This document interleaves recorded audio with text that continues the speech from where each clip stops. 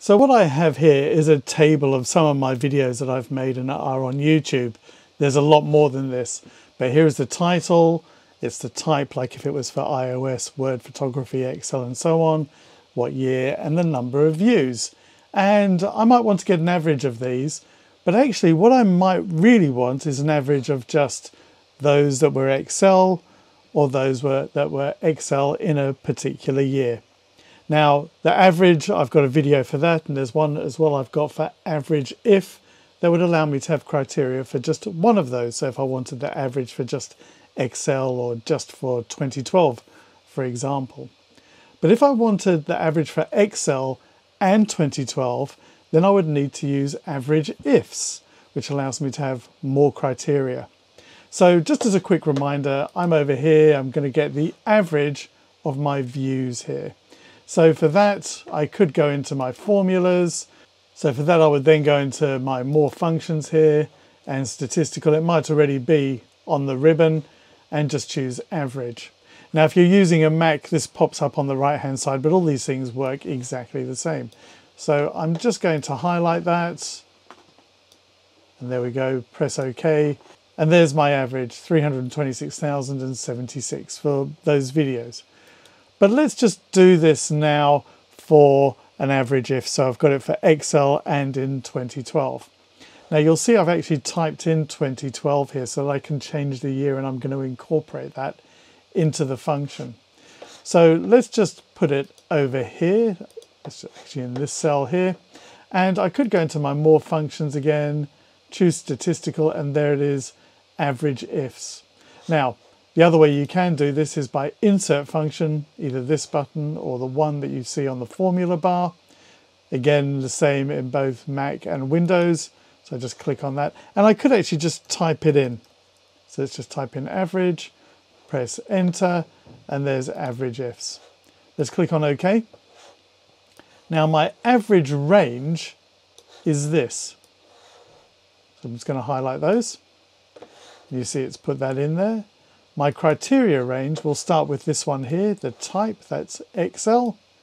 I put that in and I'm going to type in Excel. It's not case sensitive. Okay, so let me just do that. And you can see it's automatically put in the quotes here. So if you were typing in this function from scratch, just typing it into the formula bar, you need to put in the quotes if you've got text in there. The second criteria range is this one here with the year. So I'm just highlighting that. And then over here, the criteria, well, could just type in 2012 and it's giving me my answer here. Let's just move this to the side because to make this a little bit more interesting and user-friendly, I'm just going to click on here on 2012 and it's giving me that same answer.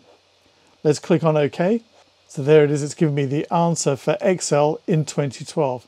Let me just format it by going into Home, clicking on the comma here. Let's just reduce down the decimal places. So I'm just clicking on the toolbar here and over there. Let's see what happens if I change it to 2013. And you can see it just immediately updates. Saves me having to go into the formula and change it. And I could have done the same for Excel. Let's just do that in a moment. But I just want to show you what happens if I put in a year here where there's no answer because it isn't one of the criteria. It's given me a division by zero error. So let's go back in and put in 2012. Now, if I wanted to do this so that I could type in Excel as well, let's just type that in here.